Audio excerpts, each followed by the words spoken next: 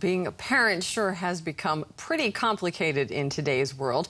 Here to tell us more about how infants develop communication skills is an expert in the field, pediatrician and child psychiatrist Andreas Wiefel from the Charité Hospital here in Berlin.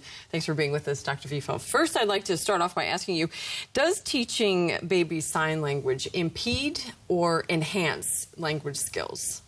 Well, as my colleagues told before in the film, I would say, of course, there is any result of teaching baby signs, but the question is whether it's very sensible for communication, because communication process is more a process than having a specific result.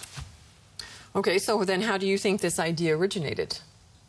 Well, I think it has to do with the wish of the people to have quicker results and to have more facts on the paper. Like they want exactly to know what does the baby mean, and they don't have the patience to wait on what is going on in the process to negotiate. What do we want to do, and what do you want from me, and what do I want from you? Like this is, this is like a distortion. Mm-hmm. Okay. Well, and earlier you told me Americans have a saying about this, so it's like a rule. The opposite would be like it's a concept to get along with infants and small children. It's called watch, wait, and wonder, which is completely different because it's open for results. Mm-hmm. And it's not, we have to, as quick as possible, to come to a result. What do you want? But it's very much open. Okay, so do you think that this is a passing fad, or do you think this sign language with babies it has something of substance that will take hold? Well, and so far, what I said before, I hope, and I do think it's a passing fad, because I think the intuitive desires of mankind with their babies is different. It's not closed, it's open.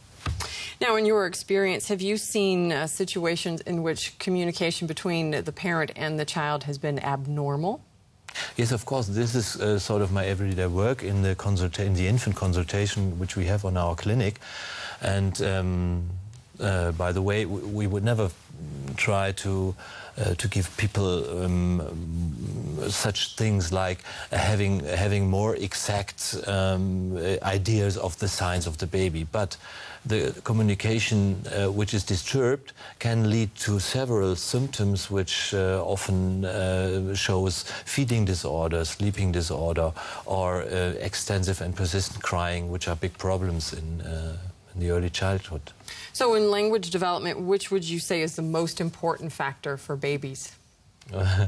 We wrote about this in a funny article some time ago, and we in opposite to the language specialist, we find that the attachment, the quality of attachment, which is the basis for communication, is found that one of a very important factor in language development. Okay, Dr. Wiefel, we thank you very much for your assessment. You're very welcome.